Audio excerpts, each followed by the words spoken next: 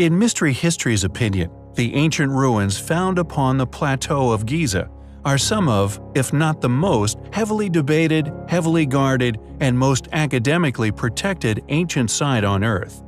Yet it remains one of the most talked about, mysterious, intriguing, ancient stonework of them all. Many people are now aware of the anomalies, which were once tightly controlled secrets surrounding the exterior features of the build, and, more importantly, the achievements that these feats once were. These inexplicable factors, the size of the megalithic exoskeleton, the vastly different ages of the casing stones, are now thought by many as the defining motive for a cover-up regarding the pyramid's true age and original purpose. Media blackouts, counterintelligence, and many other outlandish conspiracies now rife among the research of the site, from giants to UFOs. The ideas and theories people have put forward for their function, or indeed, what could be hidden in voids constantly discovered yet to be penetrated, these hidden rooms, along with their ancient entrances, remain a complete enigma, even in recent years, as advances in penetrative radar become a reality and accessible to self-funded individuals and research teams. More and more voids, unexplained heat anomalies, and even air shafts not known of before continue to be discovered within these enormous mystifying structures. Yet, as mentioned, the subculture, many genuine yet misguided in their investigative method, yet also many funded individuals involved in many other hard-to-deny subjects, has successfully swamped the field with dis- and/or misinformation, creating opinionated followings with a successfully corrupted impartiality, deceptively manipulated into becoming said misinformation's advocates, rather than whence they came, an open mind, a skill for discussion, and an unbiased critical approach to subjects whose true nature are actively being protected.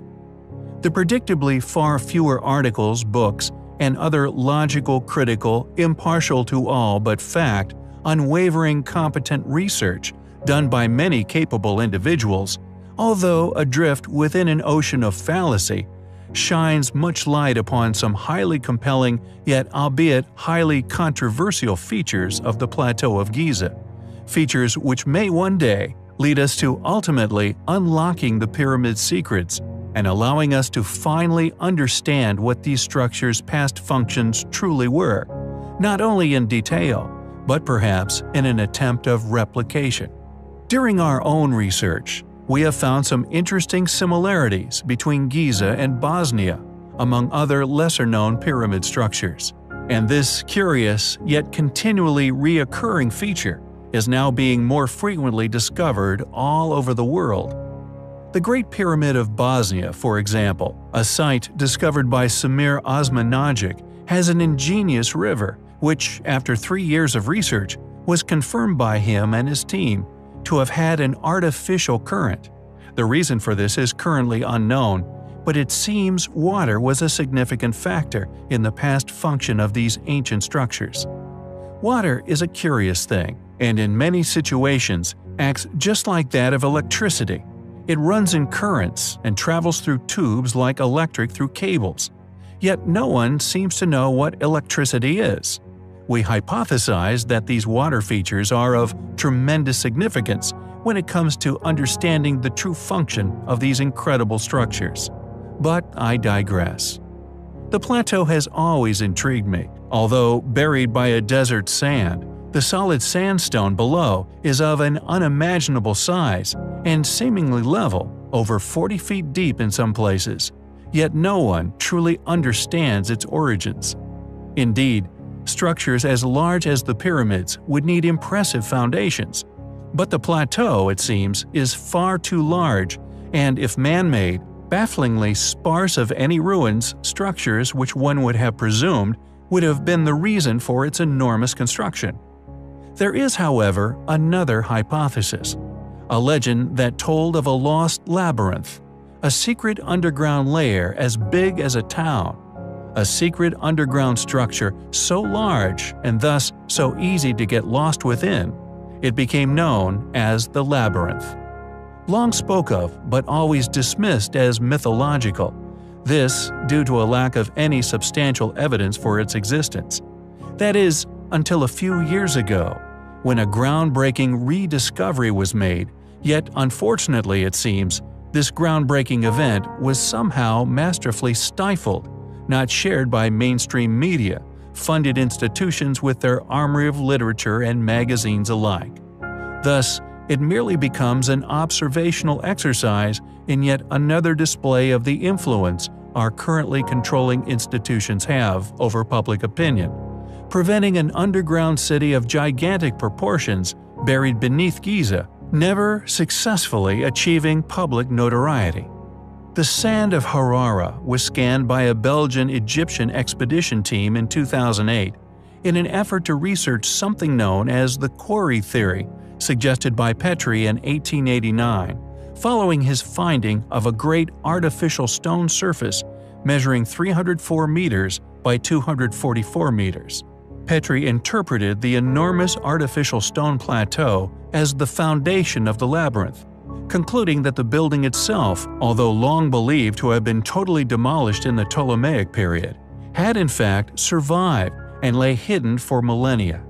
The surveys proved its foundation remained unpenetrated and still laid undiscovered beneath the sandstone, never lost, the possibility of the results being that of the roof of the labyrinth, all but proven true.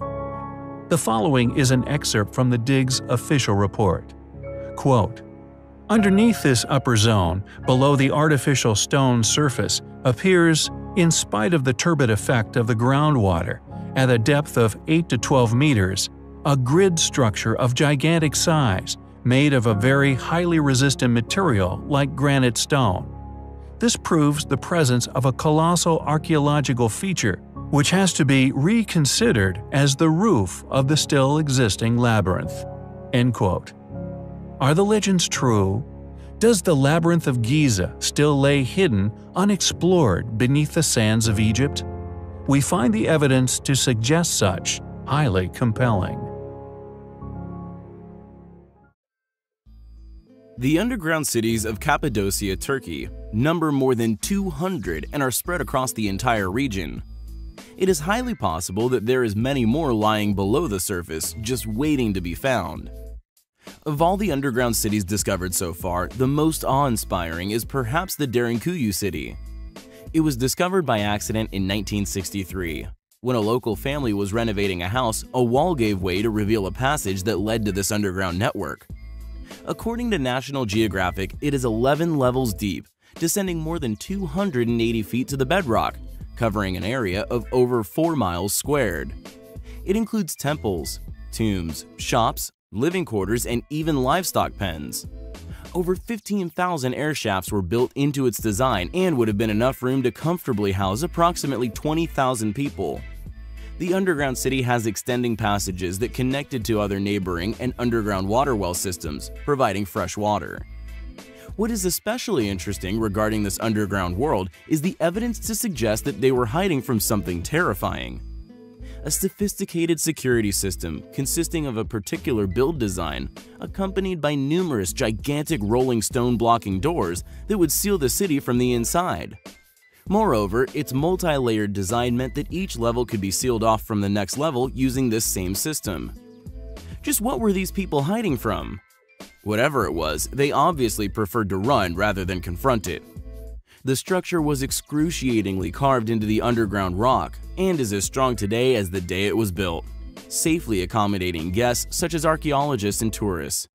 Whoever built the network obviously had an advanced knowledge of stoneworking, architecture, engineering, and the local geography. Aging the structure has proven very difficult. There are no existing quarries, waste piles, or tools to examine. Furthermore, there are no records documenting its construction, or people who may have lived there. Also, unfortunately, many cultures have used the underground towns over the centuries. According to UNESCO, it is believed that the first signs of monastic activity in Cappadocia date back to the 4th century, at which time, acting on the instructions of Basil the Great, in order to resist attacks from the Arabs, the people should band together into small, local communities and begin inhabiting cells dug into the rock. Therefore, modern academia tends to conclude that they were likely built by the Phrygian people around 800 BC. Yet it is also a strong possibility that they are far older than this. By the bishop's instruction, they are to inhabit, not build. Therefore, it's safe to assume he was aware of their existence, rather than the person who thought them up. Some believe the underground caves were constructed by the very ancient Persian king Yima. Yima, attributed as mythological by many, is said to have had a lifespan of more than 900 years, a common feature of biblical figures as well. The Zoroastrian text Vendidad states that Yima built an underground city on the orders of the god Ahura Mazda to protect his people from a catastrophic winter. Much like the account of Noah in the Bible, Yima was instructed to collect pairs of the best animals and people as well as the best seeds in order to reseed the earth after the winter cataclysm. This was before the last ice age, 110,000 years ago.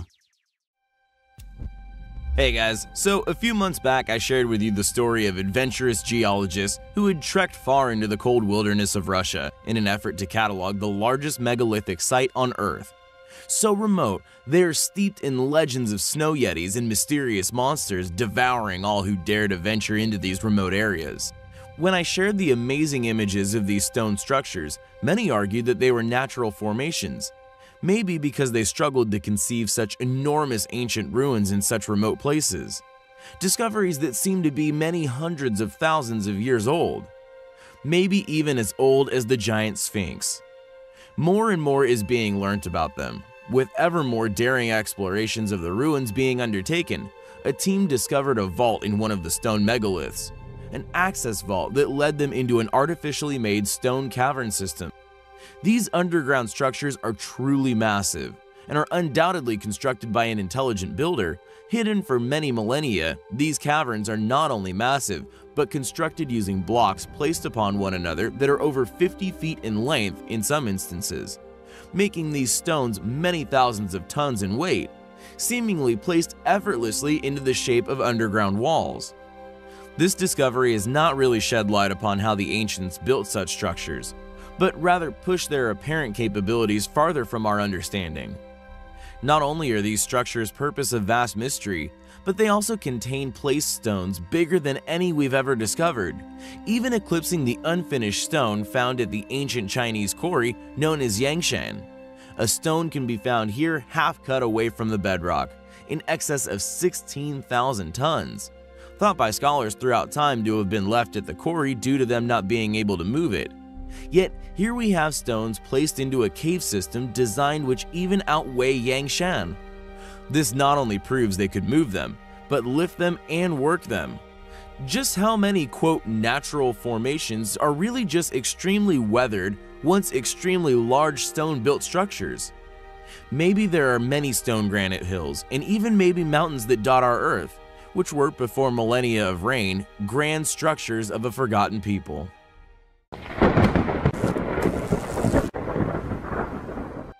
The awe-inspiring ancient city of Hegra, also known as Madain Saleh, close sister of the equally astonishing and cinematically famous ancient site of Petra, is now finally open to the public, able to go and investigate for themselves. We have covered this site, and indeed the gigantic scale of the rock-cut temples, the claimed tombs, and tall doorways to enter these sites. Furthermore, we have covered uncanny similarities found upon rare, unfinished areas of these once astonishingly precisely cut solid rock ruins. In addition to the enormous scale of the stone-cut buildings and the absence of doorsteps, which would have enabled the now average-sized human claimed as having created them, no chance of entering them with ease.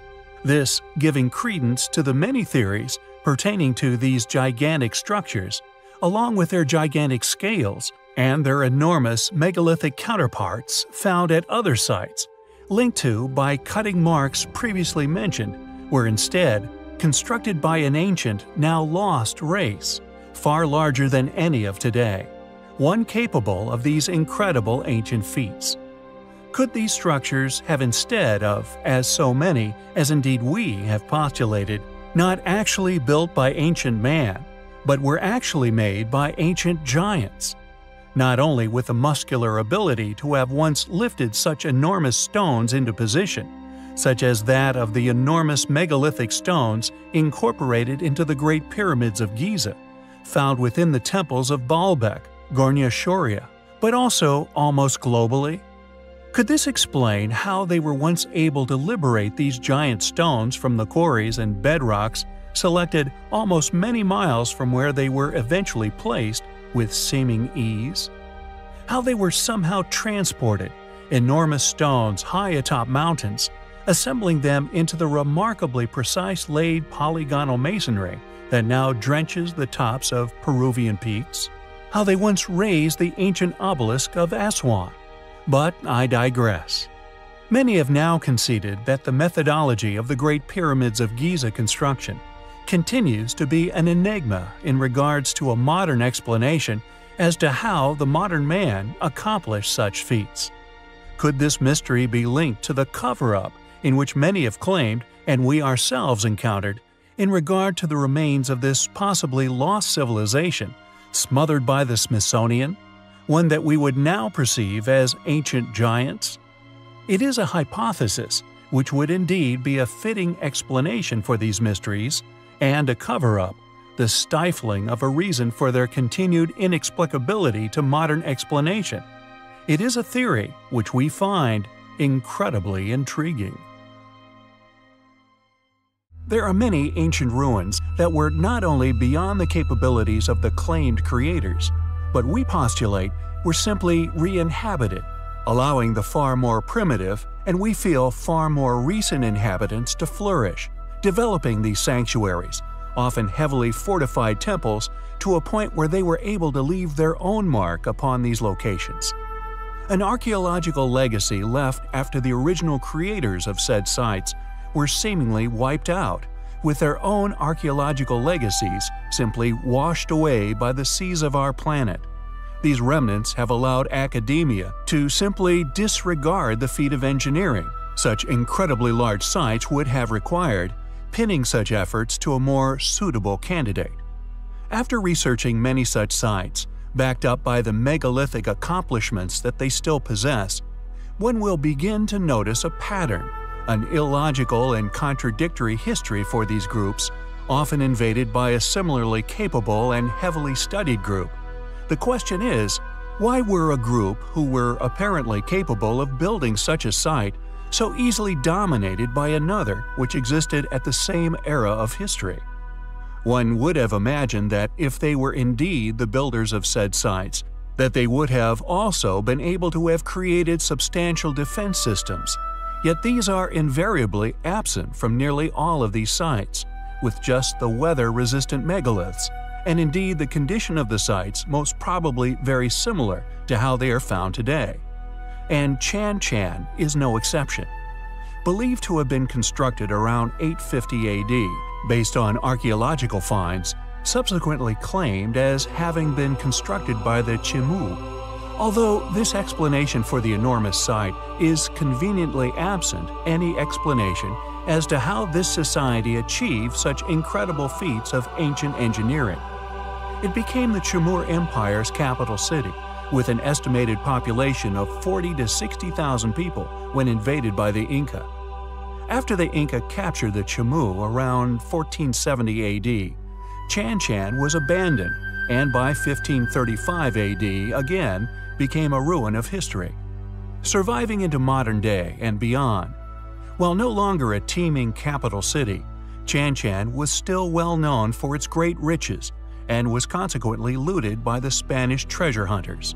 With an indication of the creator's wealth seen in a 16th century list of items looted from a burial tomb, a treasure equivalent to 80,000 pesos of gold was recovered, nearly $5 million in gold. Incredibly intricate stone-cut engravings rest alongside massive fortified walls, and there is most likely many other tombs in the site, which not only predate this later re-inhabitation, but are probably also filled to the rafters with gold, an expression of these original creators' power, and again contradictory to the Chimú's claim to such a site. Furthermore, Chan Chan is in a particularly arid section of the coastal desert of northern Peru, and due to the lack of rain in this area, the major source of non-salted water was in the form of rivers carrying surface runoff from the Andes. This runoff allowed for the control of land and water through irrigation systems. The city of Chan Chan spanned 20 square kilometers and had a dense urban center of 6 square kilometers. This contained extravagant ciudadelas being the large architectural masterpieces which housed plazas, storerooms, and burial platforms for the royals. Who were the original builders of Chan Chan? Were they, like we postulate, wiped out during a disaster? We find the evidence to suggest such highly compelling.